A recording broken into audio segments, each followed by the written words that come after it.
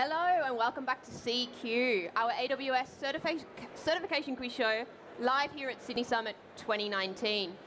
Really excited for you this afternoon, guys. We are going to have a look at our brand new to market, just released in March, Certified Machine Learning exam, speciality, okay? So today, super excited for my special guest for our machine learning exam, especially in a week full of women empowerment, cinematically and on TV. Loving it, guys. Ash, tell us a bit about what you do here at AWS. Hello, everyone. I'm Ashmit, and I'm a solutions architect with Amazon Web Services, looking after my customers in digital natives. Awesome. Ash, what kind of job roles are we looking at for this particular speciality exam, do you think? I think in Amazon, we believe that machine learning should be put on hands of every developer and data scientist. So there's a limitless approach. We start with data engineers to data scientists to people who also want to build up their career in data science. Awesome. Ash, are you ready to take us through a few questions that we could potentially see in our machine learning exam? Sure, awesome. Absolutely. All right, first one up, off the mark. We've got a bit of a SageMaker question going on. OK, go for it. Bit of a long one, guys, bear with me. A machine learning team has several large CSV datasets in Amazon S3. Historically, models built with the Amazon SageMaker linear learning algorithm, nailed it, have taken hours to train on similar sized datasets. The team's leaders need to accelerate the training process. Well, yes. What can a machine learning specialist do to address this concern, Ash? Well, over to you. That's what I do most of my job in machine learning teams.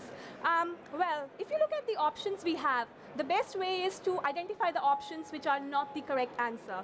So if you look at in the Amazon Kinesis, the option number 3, it doesn't fit because it is more a data ingestion service. Fair enough. If you look at Glue, Glue is more about ETL transformation service. Doesn't really fit well on training the machine learning model. So we have 2 options left. And if you look at these options, SageMaker Pipe Mode fits the most aspect in terms of accelerating the training process. Now, if you look at SageMaker Pipe Mode, what it does is it lets you accelerate your training process by bootstrapping your learning cycle. It lets you extract your training data directly without downloading it. So when you stream your data set without downloading, it just improves your bandwidth, improves your throughput. And hence, if I look at these options, option number 1 would be the most fit answer. So you want to go with option 1? Option 1. So perfect time to check in with those online. Please remember, you can vote along with us. Send us questions in on the chat. We've got John with us here today answering your questions live online. John, how's the poll looking for this question? So nobody thought it was number 1 until you were so enthusiastic about number 1. We have a mix of everywhere. So what is the correct answer? Ready? Oh, it is number 1. It is number 1. Mix. Awesome. Cool. Ash, should we move on to question 2? Sure. Fantastic. Fraud detection up next. A company is interested in building a fraud detection model. Currently, the data scientist does not have sufficient amount of information due to the low number of fraud cases. Which method is most likely to detect the greatest number of valid fraud cases? Well, this is definitely a real-world problem. If you see that in machine learning, it is very hard to find real-time fraud cases, especially if you're doing complex event processing. So looking at this inconsistency in the data set, we have to sample the data in such a way so that we can effectively find an outcome. Otherwise, if we don't manage the data set, we would always have an accuracy of every scenario to be a valid scenario and not a fraud scenario. Perfect. So looking at these options of sampling the data set, I'm looking at the option number 3, which looks more promising because SMOTE, which is synthetic minority oversampling technique. Now, this is a very important technique because what it does is it looks at observations in your data set. Now, some are the majority observations, which are genuine cases, and some are the non-genuine cases, which are the fraudulent ones, which are limited in number. So what this technique does is it looks at those minority cases and creates synthetic observations from that. That makes sense. With the synthetic observations, now you can use machine learning behind the scenes like k-means to actually make that synthetic operations happening. Yeah. So with the combination of creating synthetic observations over low-valued samples, you can effectively manage your data set, which has low fraud cases, to get a better accuracy. So I would go with option number 3.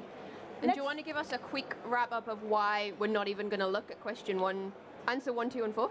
Is that all right, Ash? Yeah, sure. So oversampling and undersampling can help you, but it would not give you a context of how and in what way you're managing your data set. And associating a weight can also help, but again, it would not enhance the amount of feature engineering you would want to do for the features you want to get out. So definitely option 3 is a valid scenario for very specific cases with limited complex events. Cool. John, how are we looking on the poll? The poll is going for 3 and 4. Okay. We actually do have a split down the middle. So the right answer, everyone, number 3. Thank you, Ash. All right, moving on to question 3. What have we got today? Training models. Okay. Just up my alley. A data scientist is working on optimizing a model during the training process by varying multiple parameters. The data scientist observes that during multiple runs with identical parameters, the loss function converges to different yet stable values. What should the data scientist do to improve the training process? Okay. Now, that's a big one, Ash. That's a long question. Now let me just understand the question a bit more. It basically talks about, if you look at the keywords, and I'll give you a suggestion to everybody who's going for an exam, just try to identify the keywords and the aspect or the parameter the question is asking for, and work backwards from there. So you look at the loss function. Now, the loss function converges to different yet stable values, which means that somehow your data set is converging to a lot of local minimums. Now, what exactly is a loss function? Somebody might ask, Loss function is basically how accurate your model is able to predict. And the lower the loss function, the better the model predictions are. And hence, the loss function have a direct correlation with the learning rate as well as the batch size, which you would see in the options provided.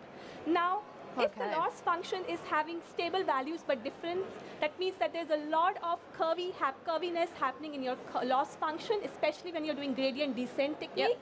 So keeping the batch size same will not help, because that is directly going to impact how your loss function converges. So all of a sudden, I look at these options and I discard the options where I'm not changing the batch size at all, which means the option 1 and option 3 go away. Straight away, go on. Yeah. Now I have option 2 and 4.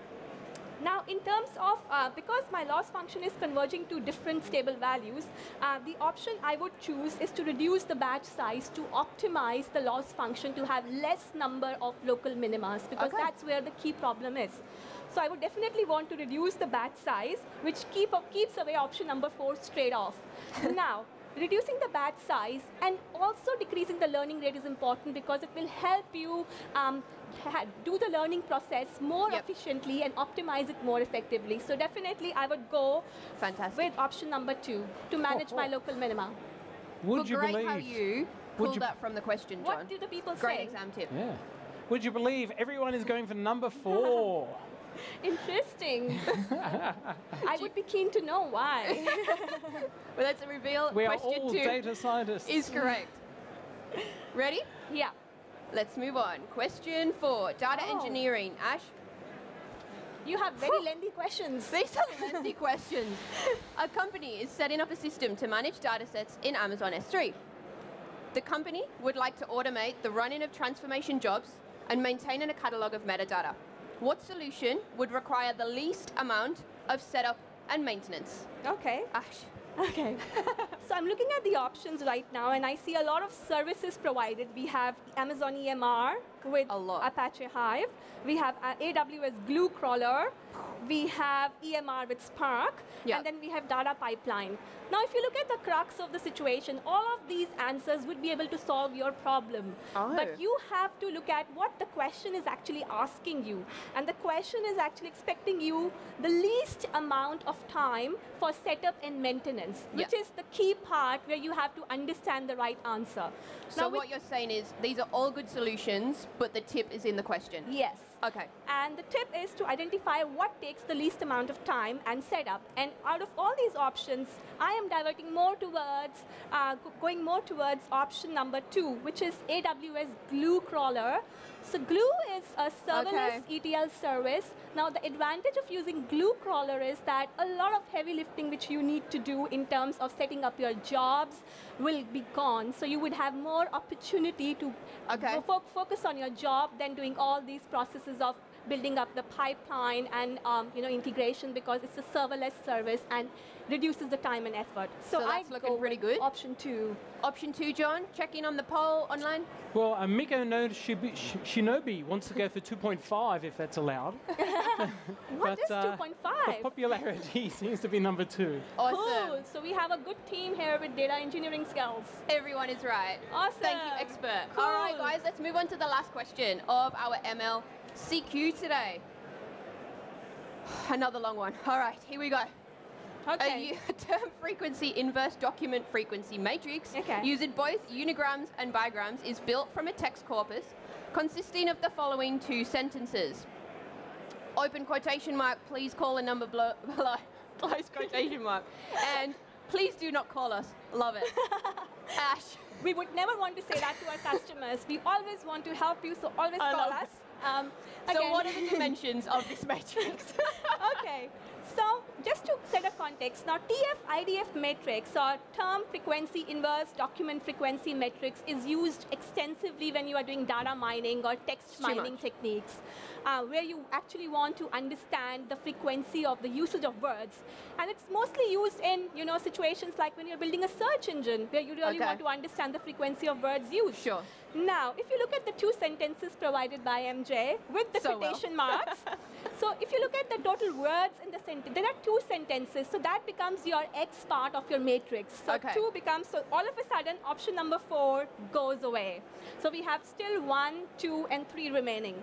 Now, if you look at the sentences, how many words do we have? We have, please call the number below. Do not us. So there are 8 unique words. So there are 8 unigrams.